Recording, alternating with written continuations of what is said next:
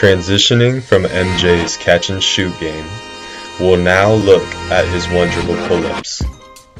MJ did several things well that I think you can quickly and easily adopt and adapt to your own game.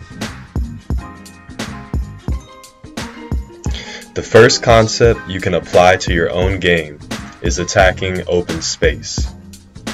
Yes, Jordan took and made contested shots, but watch how he also did a great job of using one dribble to get to open space for a better shot.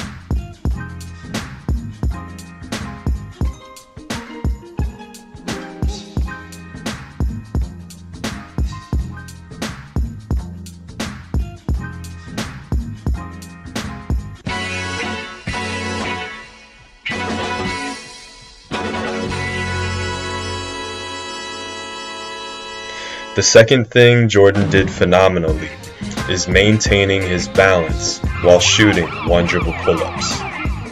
It can be more difficult to maintain balance when shooting off the dribble, so watch how MJ kept his center of mass low to the ground for better balance by keeping his knees bent and butt down.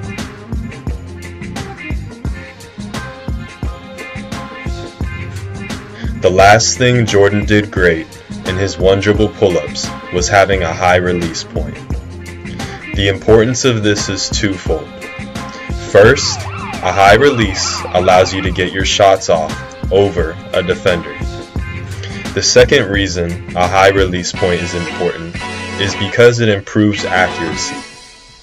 The closer your shot release is to the plane or line of the basket, the greater the margin of error is, because it essentially increases the size of the hoop on the other end of the parabola.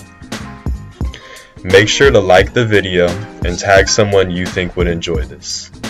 And check in tomorrow as we go over the details of Jordan's fadeaways.